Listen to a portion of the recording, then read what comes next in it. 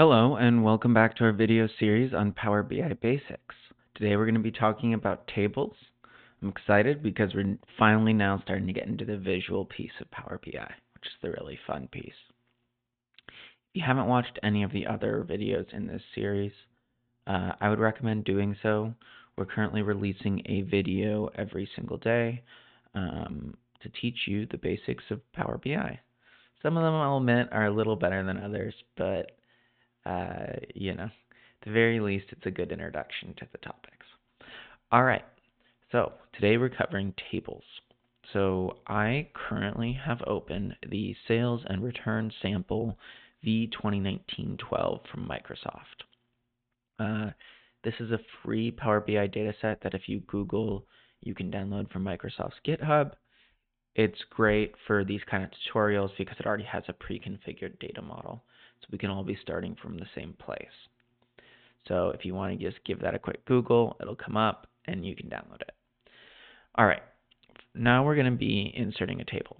So we haven't covered how to insert a visual, but you can insert a visual by going over to this insert section and then clicking insert, at which point you can then select the visual either from this pop down or from this drop down right here or from this drop down right here. Or you can double click the visual that you want to create with either this drop down over here or if you have this build section popped out over here. The table is this little icon right here. And you don't want to confuse it with a matrix table, which is something we'll be covering in our next video. So subscribe if you haven't. But it's very similar to a pivot table. But a table is right here. So you click this table button, and then you can add data. And in Power BI, you add data by dragging it between your data section over here and your column section over here. Or you can do that by clicking this right here and dragging it over from your data section over here. And if you don't have these pop-outs, you can turn them on by clicking these icons over here. So let's just build a quick column by bringing over ID from the sales and then amount. And so what you can see is Power BI is going to do a few things automatically that you might not want. First, it's going to enable a total row, and then it's going to automatically band the rows. I'm going to show you how to adjust those. So in Power BI, it can be kind of tricky to find formatting settings. They're not sometimes named, and I love the Power BI team, but sometimes they're not named the most obvious of things. So what you can actually do is you can just search color up top. And what that's going to do is that's going to bring over all of the icons, right, or settings that have to do with color. So if I search here, right, there's our colors, colors, and we'll continue on down. But if you wanted to turn off banding, it's going to be under this values section, and within values, you can actually go in and you can set these. So for example, if I wanted to turn off my banding, I could go here, and now that's a lot cleaner, more simplistic of a table. And then if I want to, for example, change the text color up top, or change the color of the totals value, so like if I wanted to go and assign it a bottom row of a specific color, I could do that. Or highlight a specific column, right? So like maybe my column at the end is a specific column, right? I can go and do that. And then finally, cell elements, I can also have dynamic formatting, so kind of conditional formatting rules with either background color or font color. Let's go back though to our totals row.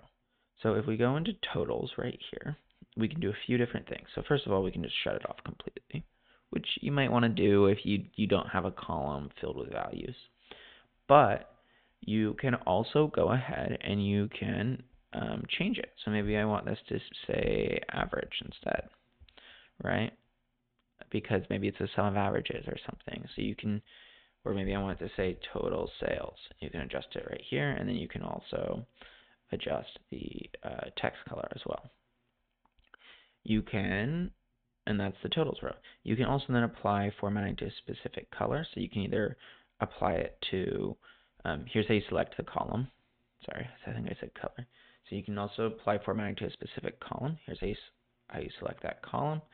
And then you can select if you want to apply it to the header, the total row, or the values, where you want it to align. So for example, if I wanted the ID to align in one specific area, or I can change the display units or the decimal points. But yeah, so that's kind of a simple overview of table formatting. Just to reiterate my quick tips here, when you inevitably want to change a color, just search for color. And then you're going to have to click through all of them, but they'll move around as Power BI updates things. So just know that you might have to change that. Let's cover a few other things in Power BI. Visuals or table view. So first you can adjust a visual by moving this around. If you ever remember putting together like a book report or something in high school, right? Visuals, they stack on top of each other with the layering order. So you can go ahead and you can adjust that layering order by going into selection and moving them up or down. You also can then go ahead and you can move them around. Once you have a visual, it's going to take up this space, and then with the table, you can adjust the columns by going all the way out here or going all the way out here. And you can also adjust the final row over here by moving all of these around. And then you can move them. Very similar to images or like layers in Photoshop, you can also kind of make them not visual or hide them. But yeah, that's tables in Power BI. If there's something I didn't cover, or if something I said was unclear, or sometimes I have a little slip of the word, leave a comment. I'll get back to you. I'm looking to make these videos engaging, and I'm still kind of getting up to speed on the best way to do that. But if you're interested in learning more about Power BI, please subscribe, and I hope you enjoyed this video. Thanks.